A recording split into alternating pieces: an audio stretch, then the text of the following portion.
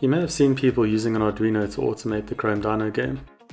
I thought we could take it a bit further and have one Arduino playing the Chrome Dino game on another Arduino.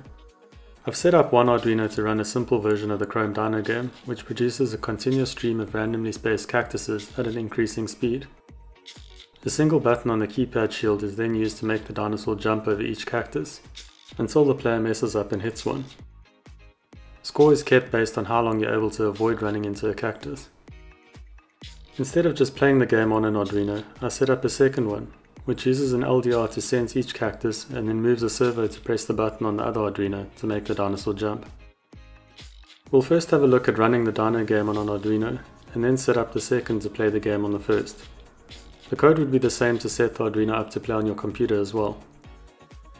I've put links to the components you need in the video description. Let's start off with the Dino game.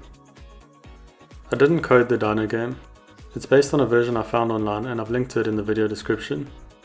It's written in AVRC code, so it looks a little different to the generic Arduino language, but you should still be able to figure a lot of it out. A general overview is that the game speeds up the longer you play it.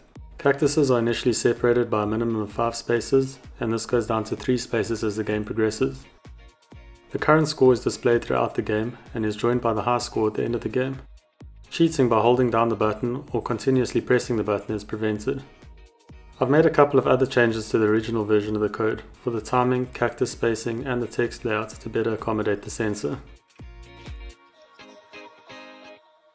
The game is quite easy to play on the LCD keypad shield, although the buttons are not the best for quick presses and the LCD is quite slow, so it starts suffering from ghosting and brightness issues once the cactuses start moving quickly.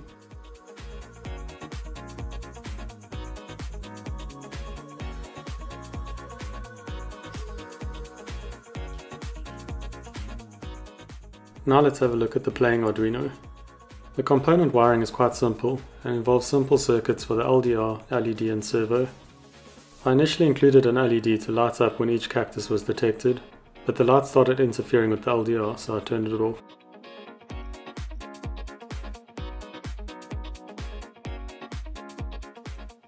I connected the components together using a few strips of ribbon cable and some header pins. Now let's have a look at the player code. We start by including the servo library to control the servo. We then create a servo object called player to control the servo, and then create 2 variables, one to store the value read from the LDR, and a second to store the light level set point when a cactus passes in front of the LDR. In the setup function, we set the servo pin number and then set the servo position slightly above the jump button. In the loop function, we read in the LDR sensor level, then compare to the cactus set point. If the measured level is greater than the cactus set point, indicating a cactus is passing the sensor, then we move the servo downwards to push the button. We then wait 300 milliseconds for the servo to move and for the game to register the input, and then move the servo back up for the next push. I've also included a serial monitor printout of the sensor value, which is used to initially set the cactus value set point. You'll need to run the game and display the sensor values, and then see what value is measured when a cactus passes by the sensor. You can then update this value in the code accordingly. Let's mount the components, upload the code and see how it works.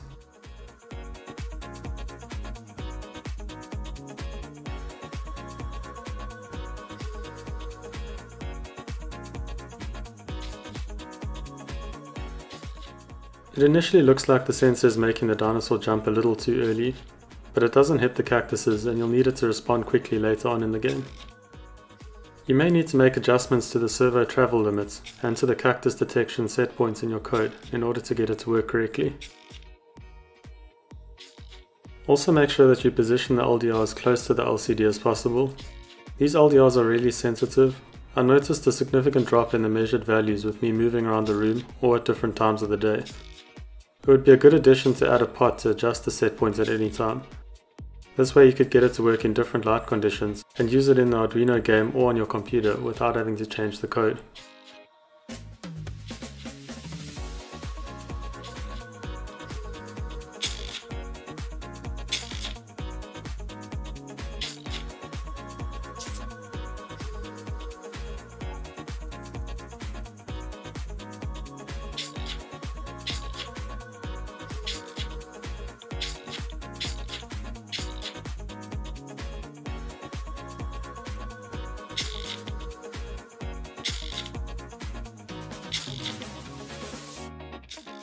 Thanks for watching, and remember to like this video if you enjoyed it, and subscribe for more tech and electronics projects, tutorials and reviews.